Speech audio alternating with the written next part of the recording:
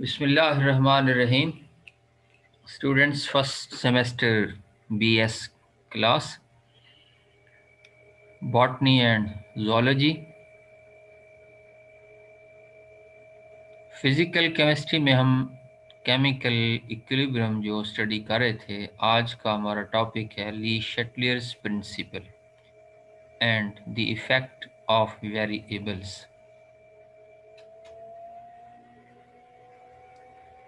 हम एक बात पहले कह रहे हैं कि इक्विलिब्रियम कांस्टेंट अलग चीज़ है और इक्विलिब्रियम कंडीशन जो हैं ये उससे ज़रा मुख्तलिफ चीज़ें हैं।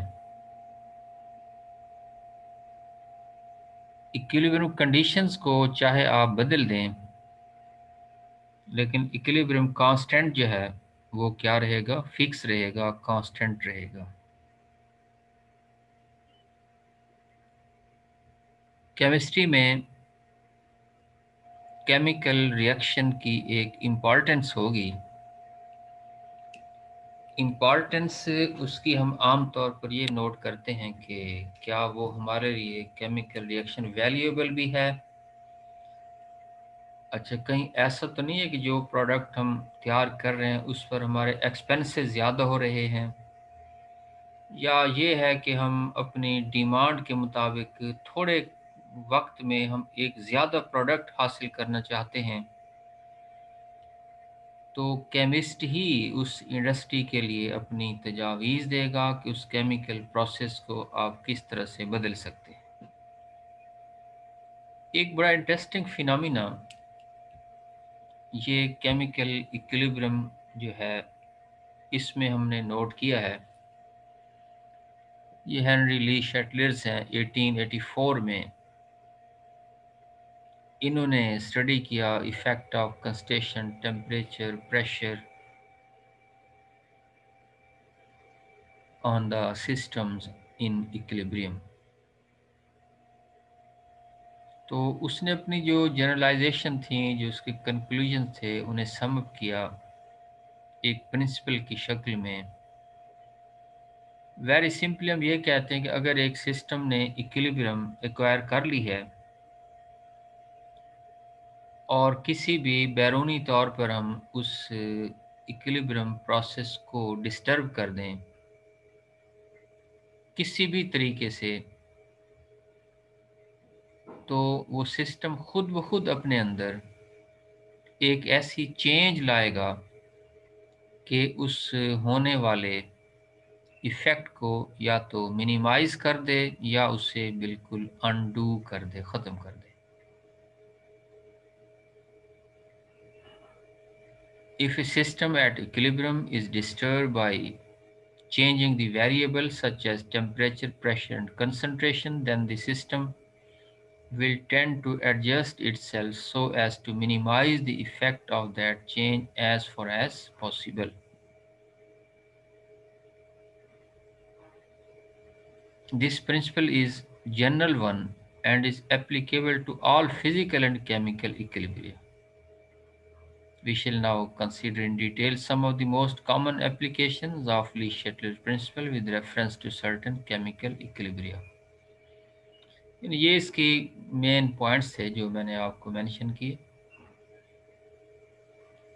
अच्छा, किसी भी सिस्टम को जो डिस्टर्ब किया जा सकता है इक्विलिब्रियम पर, उसके 4 तरीके हैं।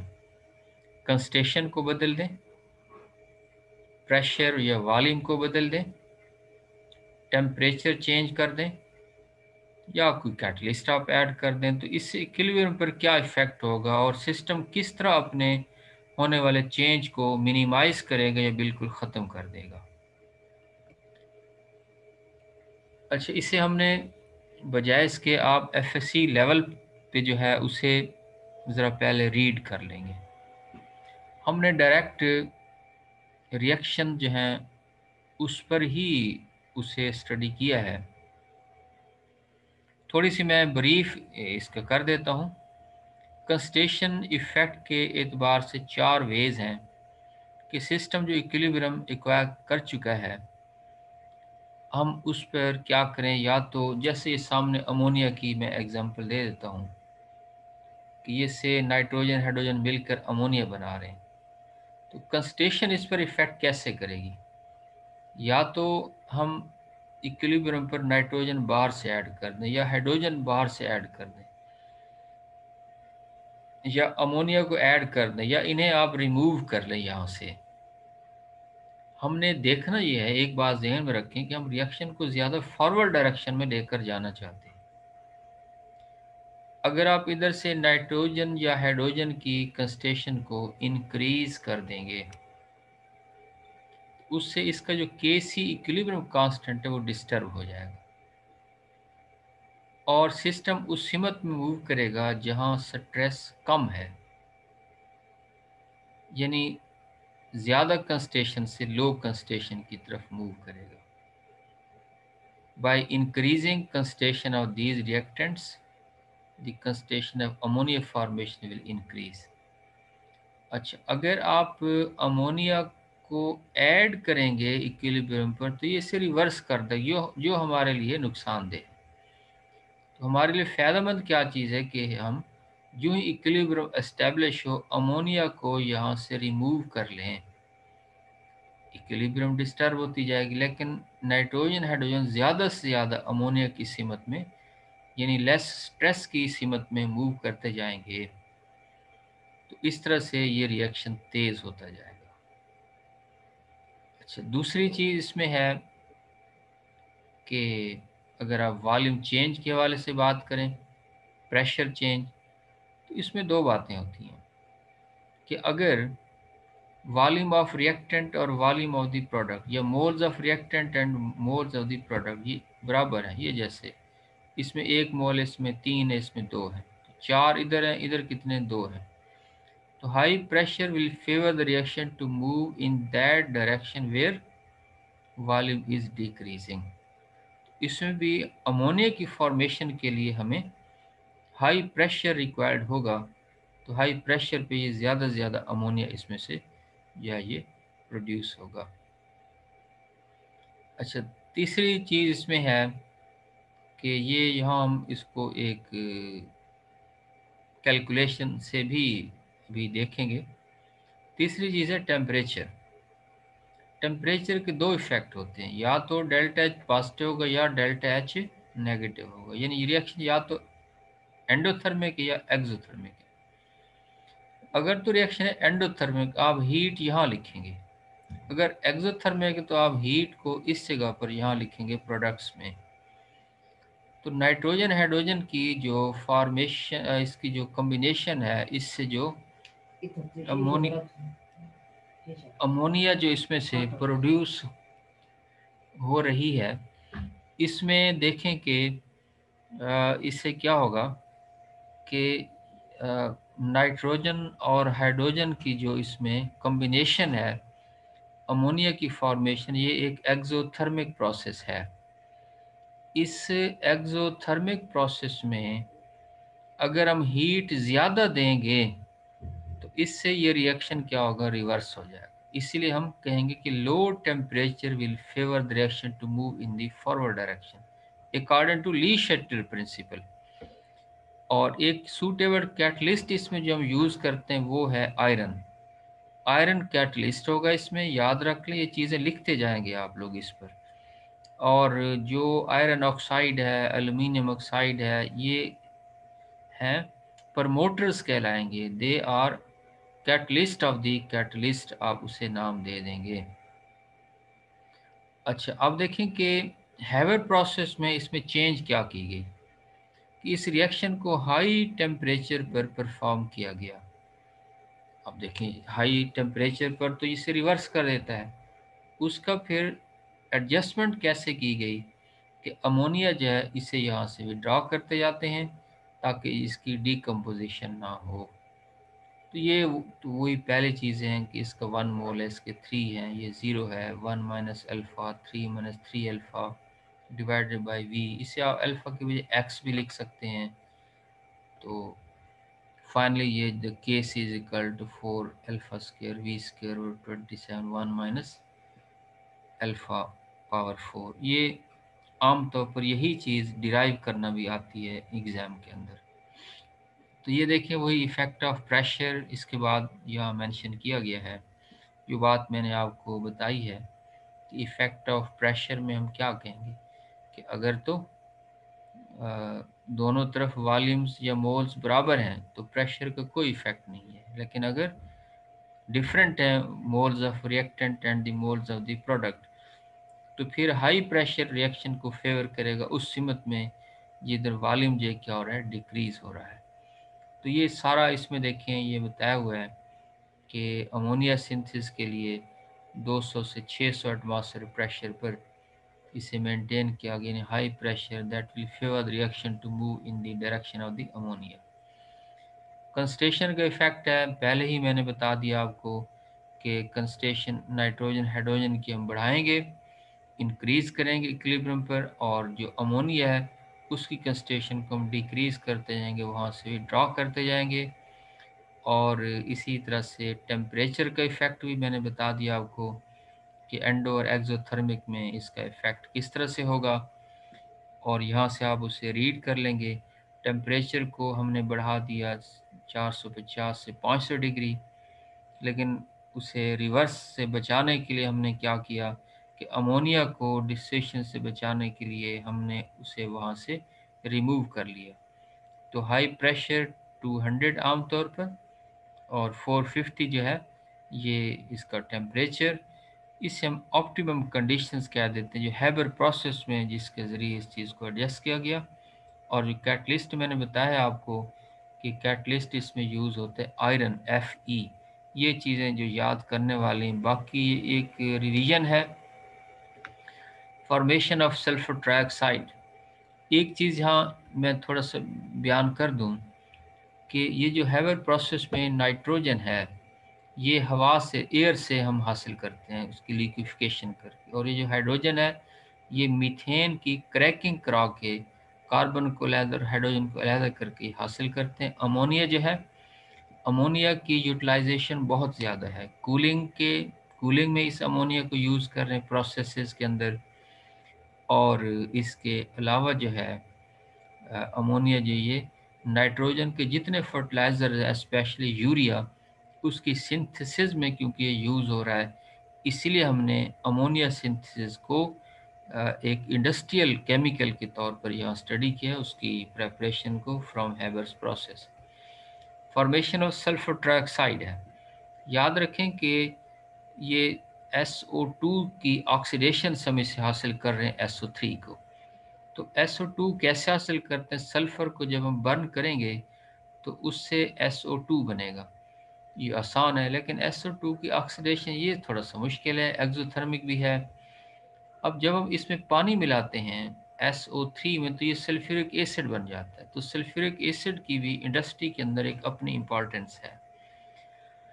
तो इसमें भी वही हम 4 फैक्टर्स नोट कर रहे हैं। पहली बात क्या आ गई कंसंट्रेशन की। तो कंसंट्रेशन साफ ज़रा अगर हम रिएक्टेंट्स की बढ़ाएंगे और SO3 को रिमूव करेंगे इक्विलिब्रियम पर तो हम ज़्यादा से ज़्यादा यील्ड हासिल कर पाएंगे, SO3 की अमाउंट को बढ़ा सकेंगे। दूसरी बात इसमें है प्रेशर। तो इधर 3 वॉल्यूम्स हैं और इधर क्या है 2 वॉल्यूम है, हाई प्रेशर इसे फेवर करेगा। लेकिन आमतौर पर हम 1 एंड 1.5 एटमॉस्फेयर प्रेशर पे इसे प्रिपेयर करते हैं, ज़्यादा प्रेशर इसमें हम नहीं देते। तीसरी चीज़ है इसका टेम्परेचर। आप देख रहे हैं कि एक्सोथर्मिक प्रोसेस है, हाई प्रेशर टेम्परेचर देंगे तो ये इसे रिवर्स कर देगा क्योंकि ये हीट प्रोड्यूस कर रहा है।